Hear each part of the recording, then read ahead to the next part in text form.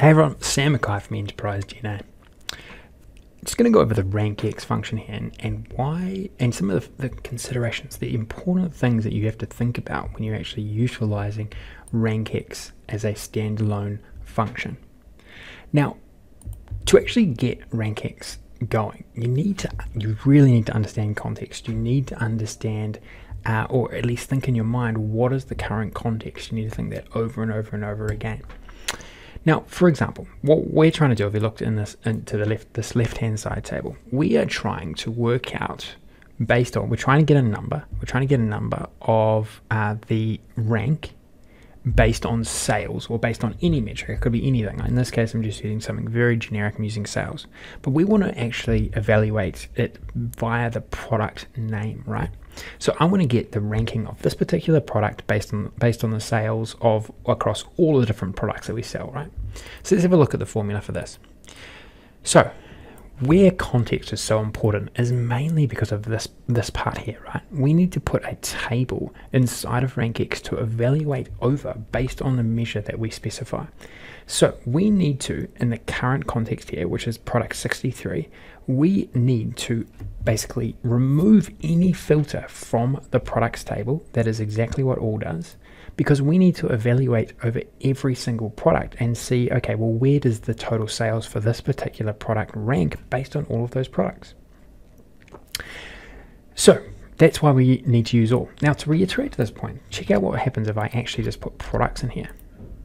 Check out the result. It just evaluates to 1. And you know why? Because every single calculation for every single row here, it is only looking at the current product in the current context. So everything is always going to be ranked first because this is literally the only product in the table that is the RANKX is evaluating over. So that's why we need to put all products, or you could actually put product's name in here. Totally depends on how you want to use it, but all this is going to return exactly the same result as before.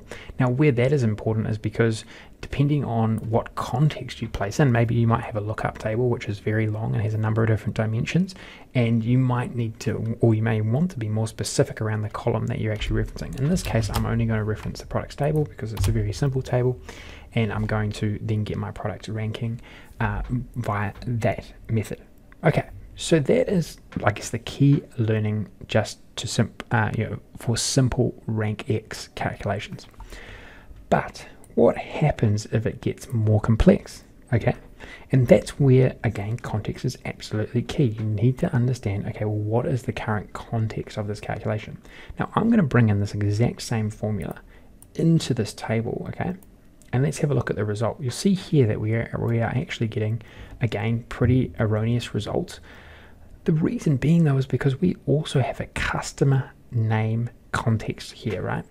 And so if we look at the formula, you'll see here that it is not breaking out each individual customer. It is we are only evaluating each through the products for each specific customer.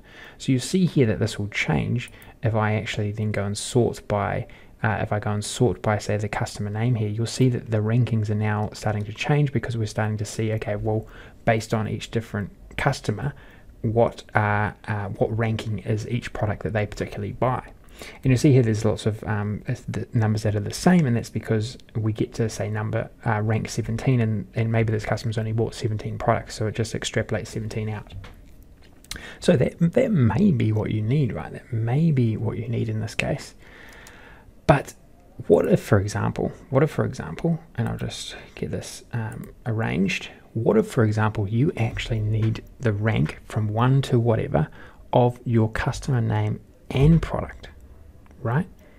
And so this is where it gets a little bit more complex, and understanding the context again and how we manipulate the context to get the result we want is so important.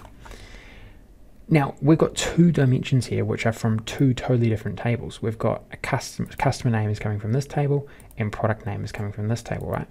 And so basically what we need to do is we need to somehow remove filters on this virtual table inside of RANKX from both of these tables, right? So we need to do what we did here, but we need to do it across both of these particular columns in these particular tables. And so that we then, as per this number here, which is the result, we get the correct ranking via total sales of customer name and product. And so here is the formula that you can use for that. Now, I've used a cross join, right? So what cross join allows us to do is it basically allows us to jam two columns together, or it could be two tables, but in this case I've just gone with columns. Actually, it might actually be columns. You just jam two columns together, but there are ways to configure it where you actually do more. But you can do a cross join on a cross join, which I have done a couple of times before. But what you can do here, so if you check out what this formula is showing, it's saying, well, I actually want to remove all the context from customer and all of the context from product name. And so basically another way to think of that is removing the filters from any of those two tables. And I want to evaluate at each individual row. I want to iterate through every single row in this virtual table and evaluate, well, where is that particular rank for this particular customer name and product name subset. And so you'll see here that we go 1, 2, 3, 4, 5, which is right, but then we do actually have the same, say we've got a fourth equal, right, because this is exactly the same sales, and so on and so forth. But that is achieving the result that we want in this case because of this different context that we have put into the result. So that's the main thing I wanted to cover here. These are just some considerations. Basically, the key takeaway here is really understanding the context that your RANKX function is being placed into, because it will totally determine what the table is, or the virtual table that you need to specify is that you need to iterate through. And so this could change for a variety of different things. You might want to actually rank by customer individually. You might want to rank by region, salespeople. I mean, there's just so many different ways you could do it. I mean, in so many different functions and business lines, etc.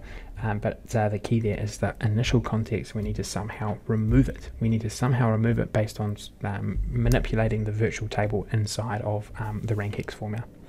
Okay, that's it for this tutorial. If you like the content, certainly throw the video a like. Really appreciate it.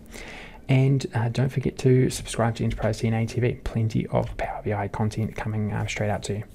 Okay, all the best and talk to you soon.